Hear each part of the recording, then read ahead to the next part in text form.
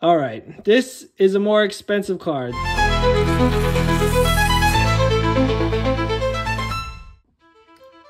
I'm about to open a ton of stuff that I got from my binder. Let's see what I finally got. And I've been getting a lot of GOAT stuff for my GOAT deck, but I think that this stuff is more binder collectible stuff. So let's dig into it.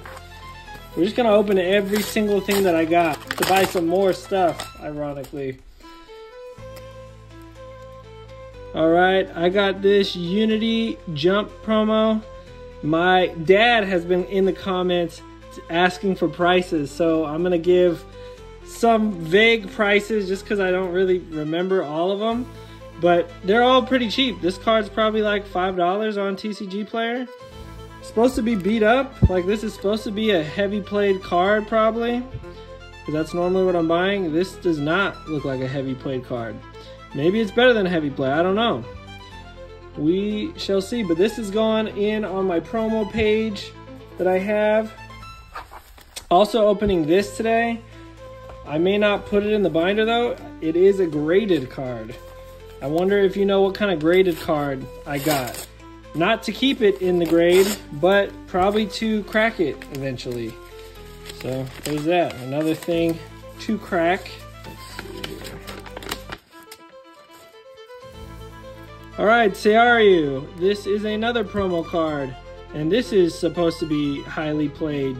And you know, honestly, they really don't have hardly anywhere, so it's totally worth it. This is probably a $1 or $2 card. It's not a super memorable promo. It's from the DDS series, but it's not from, obviously, the first 3 DDS cards were Exodia, Blue Eyes, and Dark Magician.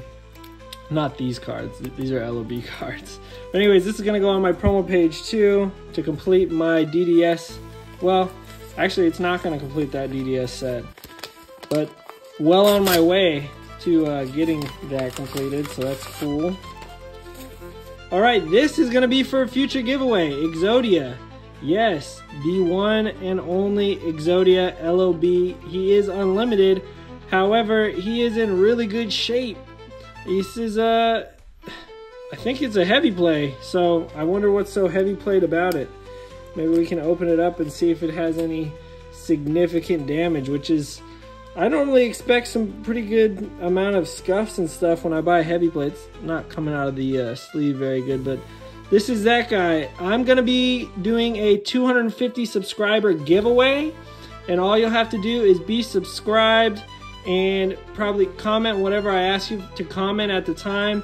I'm not doing the giveaway just yet, but there's going to be 2 more cards coming in with this guy that I'm going to be giving away, all 3 of them. Some of my favorite artwork in the entire game.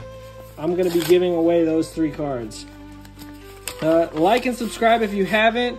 This channel's really been growing and I appreciate it, mostly from my Yu-Gi-Oh collection video.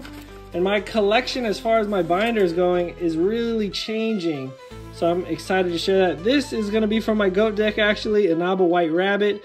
He's pretty cool. He goes back to hand at the end phase of every turn. He's a spirit creature. That's kind of their gimmick. And he also attacks life points directly. And that's kind of my niche thing that I like doing. So, very nice. I guess I'll put this guy over here too, so we can show them all. And we got the last letter here that I'm opening before I move on to the graded that I bought. And I got a lot to say about the graded thing too, so stick around for that. Alright, we got this thing. And it is sealed like Fort Knox. Shout out to Apollo TCG Supply, who sealed it so nicely. Great work. Do not tuck. Alright. I'm not trying to tuck this bit of cardboard here. What do we have here? Okay, we got some more GOAT stuff. Man, they package it really well for just being some regular cards. This is cool. This is Gravity Axe. He's an equip from Dark Crisis, and he increases your monster's attack points by 500, but also makes it so your opponent can't change the battle position of any of their monsters. So he kind of locks them if you've set a card already, or if you set your opponent sets any cards in the future, they can't flip them up. That's pretty cool. So that will also go in my GOAT deck. But we have the one and only package here that I'm gonna try to open. Look, I got a nice little tab here so I can pull open. So we are gonna try to, okay, well the tab, whoever made the tab, I don't know. It's not working out the way that it was intended. I will tell you that much. There we go. That is much better. All right, did it. All right, a lot to say about this, and it may crack, it may not. Let me tell you why. Oh, double package. Okay. All right, now let me let's redo that. Now let me tell you all about this one, right?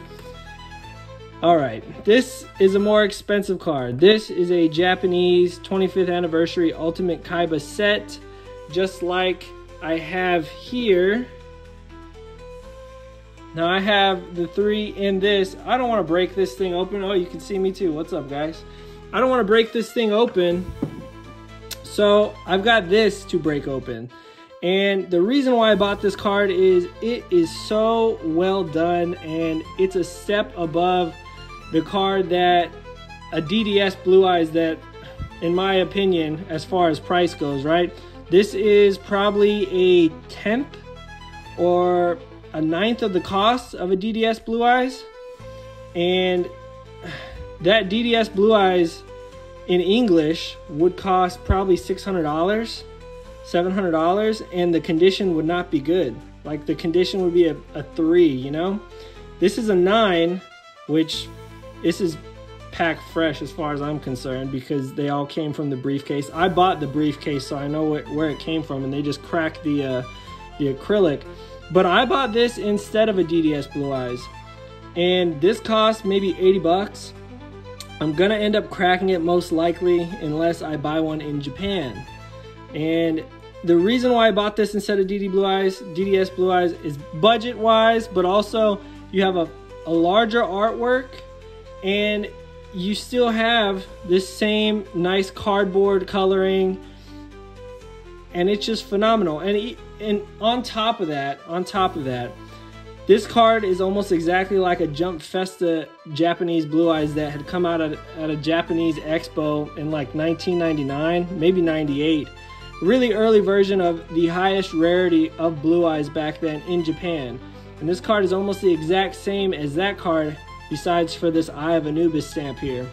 So, and that card is like over 10 grand, over 20 grand, however many tens of thousands of dollars, right? This is almost the exact same card.